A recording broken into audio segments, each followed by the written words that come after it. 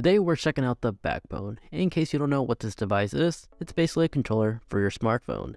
But aside from being a controller for your iPhone, this thing actually has some interesting usage as well. And so that is exactly what I'm going to go ahead and show you in today's video. Other ways you could utilize this controller. Let's go ahead and begin. But before we get started, I have to disclose a couple of things. I actually bought this out of pocket, but that's not the one I'm trying to disclose. So this is the PlayStation edition, but that doesn't mean this is strictly used for only PlayStation streaming. You can use this on the Microsoft Stream and stuff like that. This is just the PlayStation edition, which means it's white and it has a PlayStation license, which is why it actually has the icons right here on the buttons. Now with that out of the way, let's go ahead and begin. So when you launch the Backbone app, if you actually go into the settings and go in controller, and where it says play on any screen, if you have an iPad and you're not using your iPhone, if you have the controller like this by itself and you select iPad, using the lightning cable to USB-C, if you plug this into the iPad directly, so long as the iPad supports it, this is actually the controller. You can actually utilize this by itself naked to be used as a controller for not just the iPad, but if you go back, you can use this for Google Chrome, PC, Android, and even Mac. So if you don't have a controller for even your computer, you could actually use this device by itself as the console controller if you don't have a console controller available. That's pretty awesome, and it works even on the Tesla if you select PC. Which is why I absolutely love traveling with this thing, because it's smaller than the traditional controller, and I could keep it in my car. Nor do I have to swap any cables, because the same cord that I use to charge my iPhone, I just use to plug in this controller. Now I am using an iPhone 14 Pro on this device, and a part that a lot of people seem to miss is this silicone adapter. This should come included in your box. I was reading forums and comments and reviews based off people who purchased this device always complaining that they have fitting problem with their iPhone 14.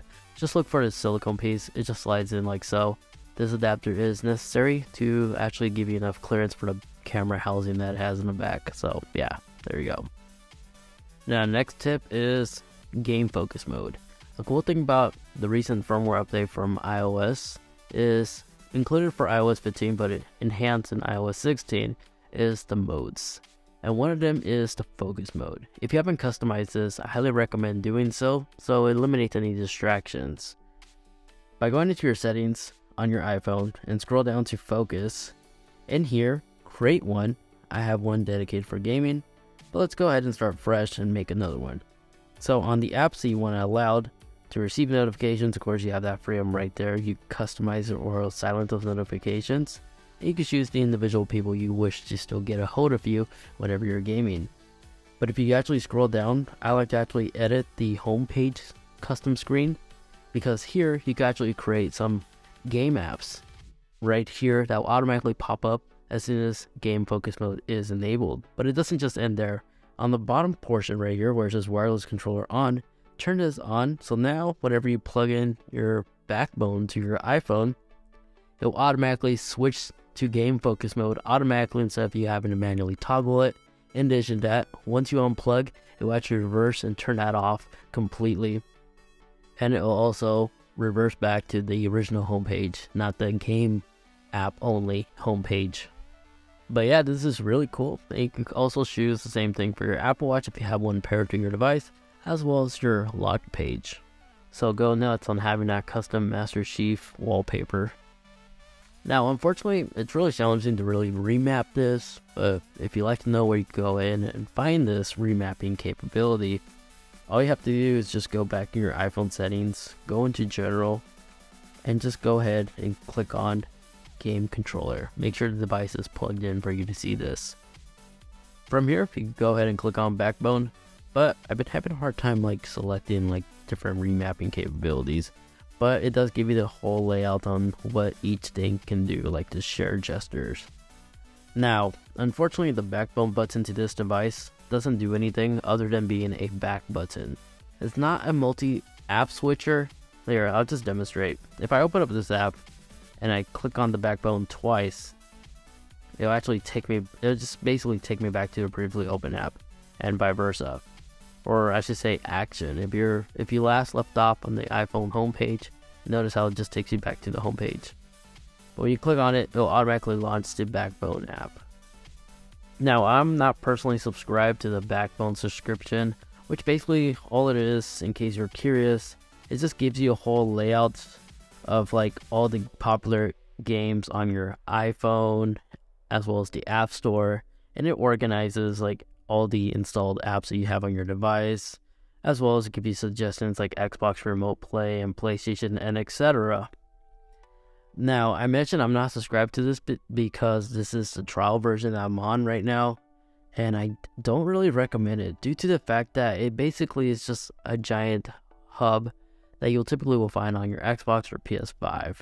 As you can actually start game chats here, screen share, but like there's other third parties that are free that do allow you to also accomplish this. So that's just my quick overview. I do not recommend the subscription unless this is technically your only source of entertainment or communication with your friends. But here you can do some interesting things. One of which, if you go into the settings real quick and go into capture, you do have this beta recording mode where you can actually smart record, where it'll actually save previous 15 seconds of what you're trying to capture. So that DVR capture capability, the subscription does allow you to do that, but that's really the only benefit I see here. Everything else just uses iOS, like screen recording and stuff like that for your captures, which are located right here. A single tap will start record, as you see right here, and a long hold will actually take a screenshot, and it will save it to your camera roll. And for the final trick that I found out about this device is you can actually play emulators as well as Safari-based mobile games. For instance, an emulator that I've been playing around with recently is Web Arcade. I have a link in the video description down below. When you launch this website and you actually hit continue and you get to this portion, if you actually click on the up arrow sharing icon and you scroll down to where it says add to home screen, click on here, it's going to add it to your home screen. And now whenever you launch that, it's not going to give you like the Safari like browser layout. You'll have more screen real estate. And here, this website in particular gives you a selection between Atari, Nintendo, Doom even, and you can actually utilize the Backbone to actually play these arcade games on your mobile device like so. So I have this website linked in the description down below, but if you do like a quick Google search, you can find ways you can actually import ROMs you may already own, save it to your device, and using this method, you'll be able to play Super Mario and 64 games even on this device pretty well. So give it a shot and explore. But aside from that, there you guys have it. Those are the amazing tips and tricks that this thing can do to hopefully make your life easier so you can actually get the most value out of this device. I just love the triggers. I love the fact that they work so well whenever you're playing first-person shooter games and such.